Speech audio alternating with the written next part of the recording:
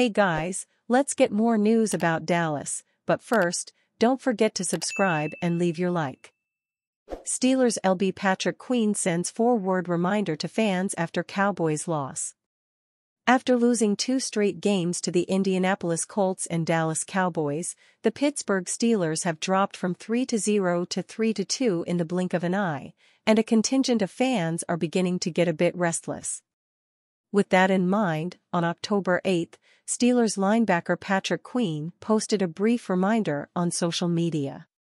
The message produced over 3.3K likes and over 100,000 views in 7 hours, but it also appeared to frustrate some of Queen's followers considering the linebacker isn't coming off his best stretch of games since joining the Steelers.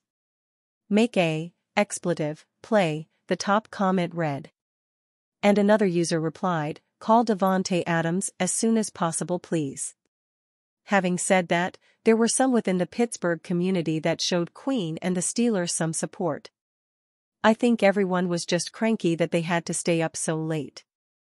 Keep fighting, brother," one follower said. And finally, a fourth response urged Queen to show out on Sunday, adding that the Steelers need a bounce-back game. The Steelers' defense has tailed off the past 2 weeks, and that's contributed to their losses just as much as the offensive deficiencies have. Although the Cowboys only scored 20 points in Week 5, Dallas drove up and down the field with ease, accumulating 445 total yards of offense. And if not for multiple red zone turnovers, it probably would have been a very different scoreline on Sunday night. The issues on the defensive side, according to head coach Mike Tomlin on October 8, have partially stemmed from breakdowns in communication. That would make sense, considering the Steelers' numbers in pass coverage. Queen himself has not been great in this area, but he's not alone and the recent struggles have been collective. Undrafted rookie slot CB Beanie Bishop Jr. has allowed 201 yards and 2 touchdowns in coverage over the first 5 weeks, according to Pro Football Focus. Fellow cornerbacks Joey Porter Jr. and Dante Jackson are not far behind though, with 144 yards apiece. Then there's Queen, at 140 yards allowed, including an opposing passer rating of 108.3. Safeties Minkah Fitzpatrick and Damontae Kazee round out the group of Steelers defenders that have been charged with more than 100 yards through the air through 5 games. If it was just Queen's below-average marks in pass coverage that were the only problem, Steelers fans might be able to live with that. The middle linebackers' run defense has been the bigger issue, however, and it's been a major problem so far, according to PFF. Queen has missed 8 tackles compared to 5 key defensive stops since joining the Steelers, 7 of which have come in run defense. That performance has yielded an awful stop percentage of 1.7% in run defense and a missed tackle percentage of 29.2%. He's also allowed an average of 5.6 rush yards per tackle. When asked about Queen's early struggles during a mailbag article on October 8, Pittsburgh Post-Gazette beat reporter Ray Fittipaldo blamed the added responsibilities that come with wearing the green dot on defense. "It is taking some time for Queen to find his footing," Fittipaldo acknowledged. "There are reasons for it. Queen has a lot on his plate as the QB of the defense," the beat writer went on. "He is making all the calls and has a lot of responsibility. Some of the issues in coverage are because of poor communication. He's new and he's probably not playing fast because he has so many other responsibilities. By that logic, Queen should improve as the weeks go on. And he better, considering the Steelers paid him $13.84 million in guaranteed money when they signed him to a 3-year contract this spring." Jerry on injuries to Guyton, Bland and Parsons. The Cowboys have been hit hard on the injury front here in the last few weeks, particularly at the same position. Defensive end has seen the Cowboys lose Sam Williams, knee, for the season back in training camp, and then DeMarcus Lawrence for 4 to 8 weeks with a foot injury.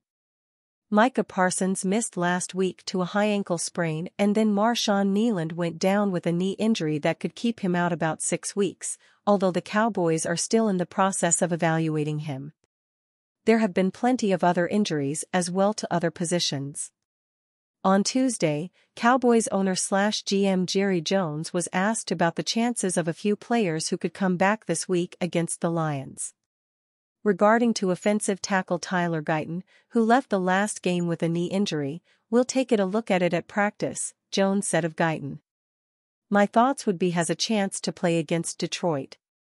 As for cornerback Darren Bland, who has been on IR with a fractured foot, it doesn't look like this will be the game he returns. "Well, I don't think he'll get there this week.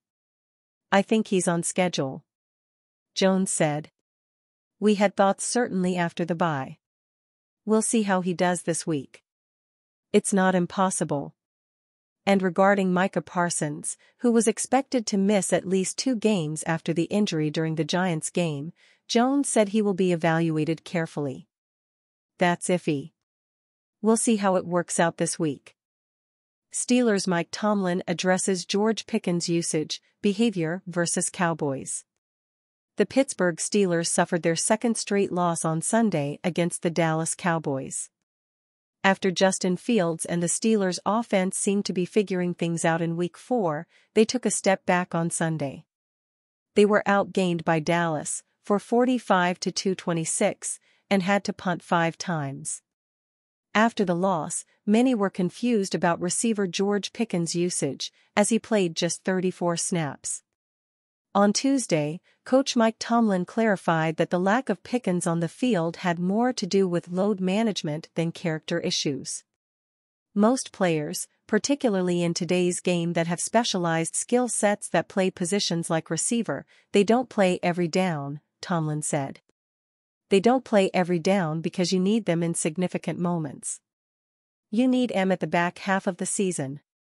You need them in the second half of football games and those weighty downs, and so it's really just a 2024 discussion regarding load management."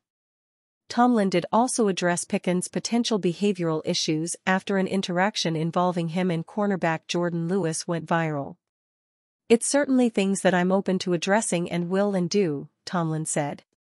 "I just don't detail, and in settings like this because it's business between he and I in terms of his growth and development as a player and as a man.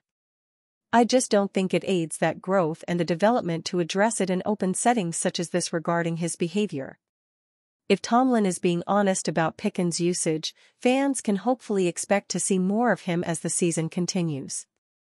And you, fan? What do you think of the situation of Mike Tomlin? Leave your opinion in the comments.